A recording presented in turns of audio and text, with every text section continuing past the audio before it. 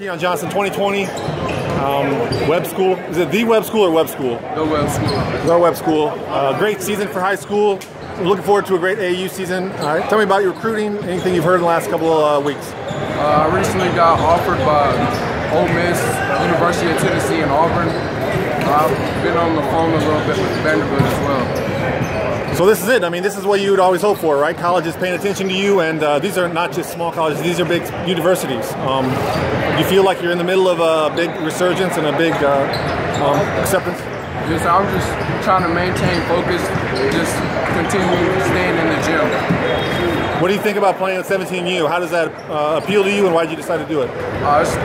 It's not like different than me playing 16. Yeah. I feel like my talent level is good enough to play with these guys, so I decided to come up. And then last thing, what are your goals for the summer overall as skill-wise? To become more of a threat outside, being more of a perimeter shooter. All right, good to see you again, Keon, and we'll see you down the line.